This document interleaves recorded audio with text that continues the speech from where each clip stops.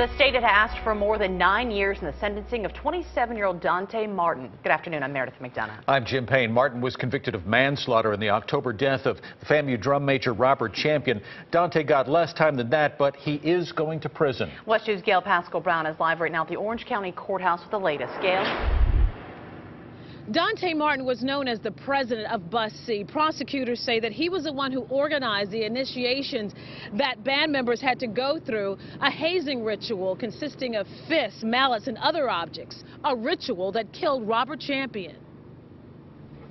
Before the judge handed down sentencing for the accused ringleader of a brutal hazing ritual known as crossing Bus C, Dante Martin had this to say to the family of Robert Champion. Honestly, I'm ashamed that I can even remotely be a part or associated with anything that could take the life of another human being.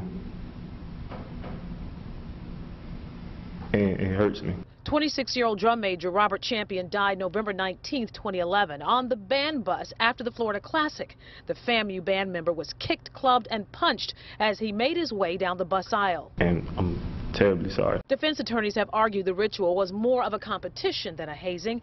Champion's mother had this to say to Martin. I just wanted to let you know I forgive you. I don't hate you at all. And I don't want you shedding tears for my family, because our fight is not over, and my fight is not with you. In the end, the judge ruled that Dante Martin would serve 77 months in the Department of Corrections for his role in Champion's death.